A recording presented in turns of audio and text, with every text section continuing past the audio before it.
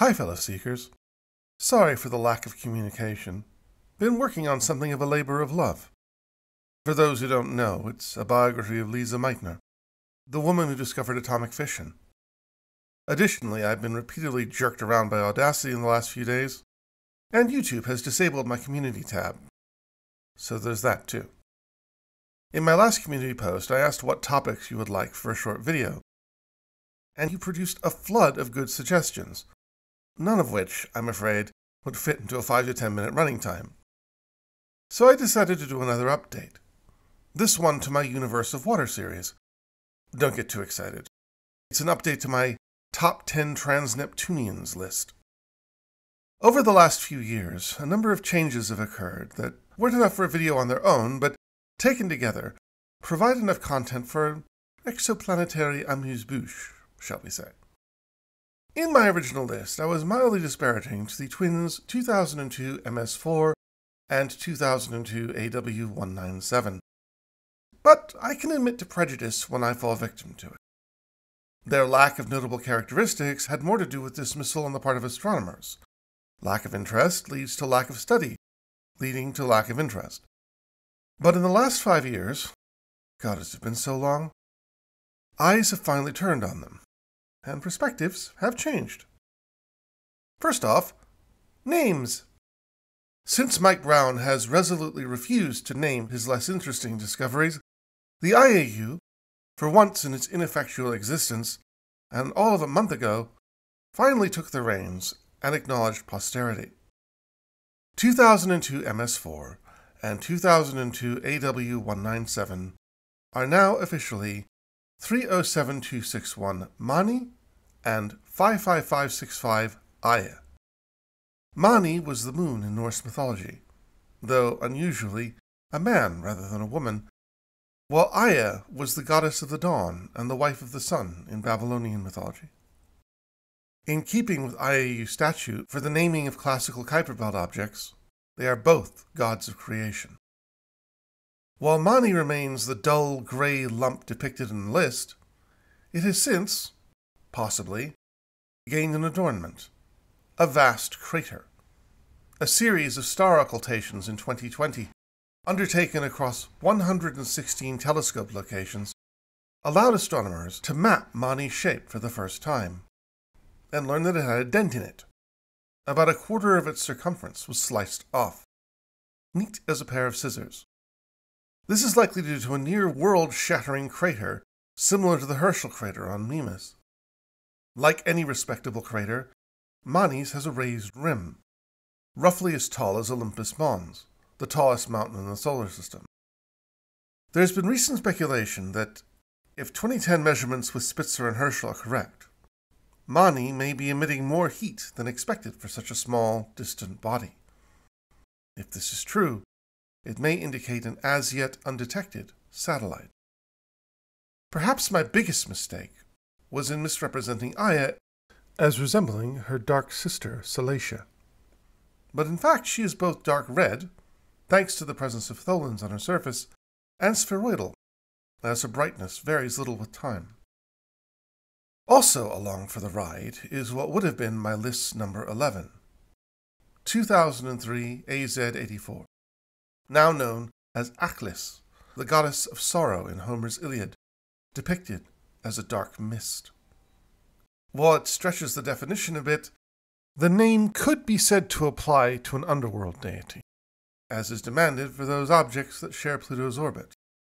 Like Orcus, its fellow walker of Pluto's mark, Aklis is near featureless in the visible spectrum, suggesting an overall gray cast. But like Haumea, the more vibrant classical KBO, it is likely elongated, perhaps by as much as 2 to 1, by its fast 7-hour rotation. Early observations suggested that, much like Pluto and Orcus, Aklis may possess a satellite, but it has yet to be confirmed. So, what is the largest unnamed object in the solar system now? 2013 FY27. There really is no way to give these designations an entrance. FY27 is a frustrating object. At around 770 kilometers in diameter, It lies on the threshold for dwarf planethood, but no one can tell if it qualifies because no one knows its density. This is despite the fact that it has a satellite, about 200 kilometers in diameter, discovered a full 7 years ago, which should, as satellites have done since the time of Newton, give us its mass. But as yet, for whatever reason, the satellite's orbit remains undetermined. More troubling and equivocal news has arisen in the last few weeks regarding the search for the ever-ephemeral Planet 9. Is it here? Is it there? Is it, well, anywhere? We still don't know, and recent findings have not helped resolve the issue. The first knock of the fragile gathering of evidence for Planet 9 arrived in the form of 2017 OF201, which, despite its name, was only discovered this year. 201 is a large, almost dwarf planet-sized object unearthed in May by C. Hao-Cheng and colleagues from archive images of the Dark Energy Camera Legacy Survey. Its designation comes from the time period in which it was detected. 201 is about 700 kilometers in diameter, placing it in the gray zone below probable dwarf planethood, where temperature plays as much a role as composition in determining roundness. That said, given that its light curve shows very little variation as it rotates, it is likely spherical.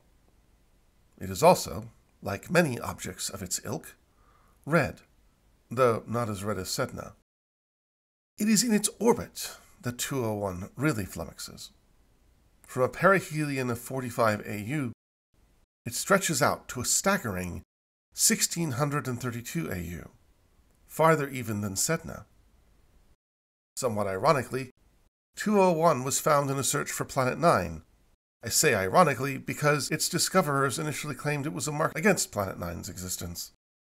Its orbital elements, like the famous argument of perihelion, did not align with the clustering that forms the basis for the Planet 9 hypothesis.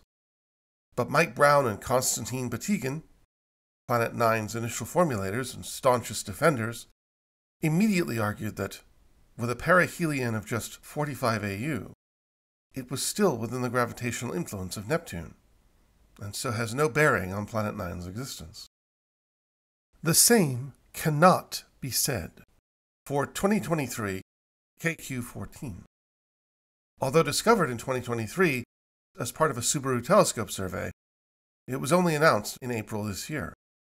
KQ-14, nicknamed Ammonite due to it having been discovered by the Fossil, or Formation of the Outer Solar System Icy Legacy Survey, is a physically unremarkable object of about 300 kilometers in diameter, roughly the size of a large asteroid.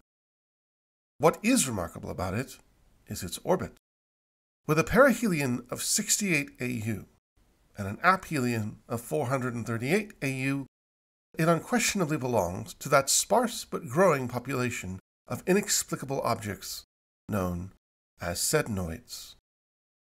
Unlike distant scattered objects like 201, sednoids have no plausible rationale for their existence.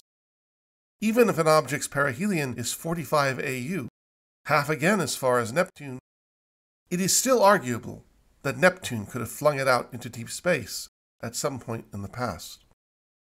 There is no arguing with sednoids. According to any of our models, they should not exist.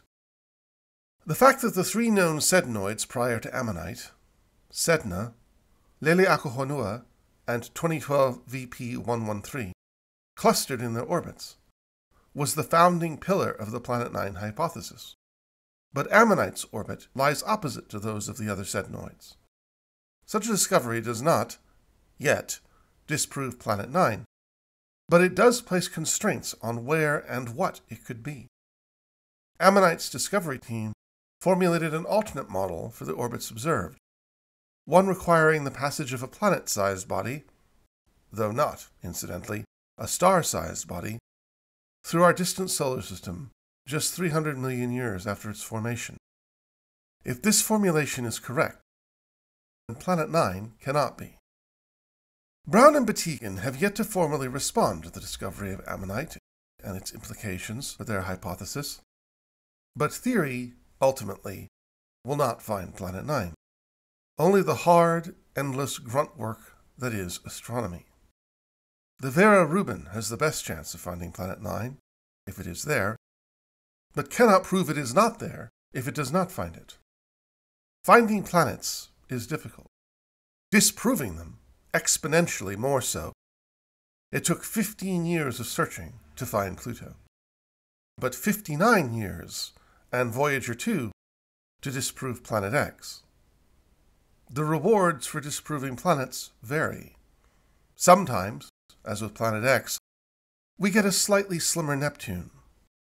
Sometimes, as with Vulcan, a completely different formulation of the universe. Variations of both have been suggested as alternatives for Planet 9. Let us hope that, if Planet 9 proves illusory, our reward is worth its loss.